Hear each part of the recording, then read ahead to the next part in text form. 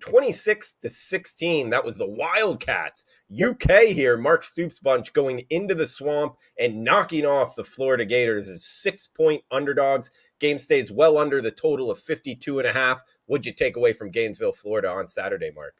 Say it with me. Overrated. That's exactly what Florida was. It's we talked about it earlier on In-Game Live Primetime. If Utah completes the pass in the end zone and scores a touchdown, Florida doesn't jump to number 12. They're not a 6-point favorite. They were way overvalued, way overpriced against this team. Kentucky's defense was extremely solid, and Anthony Richardson, whose Heisman odds went from to the moon, plummeted all the way back down to earth, down to 16-1.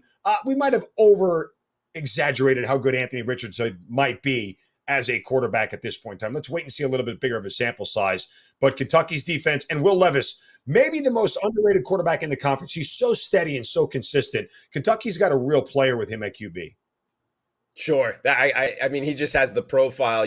We could watch him be throwing footballs on Sundays, guys. He looks like he's got that confidence. He's got the athleticism. He can throw the ball down the field, and he can lead his team to a victory as 6-point underdogs on the road in the Swamp.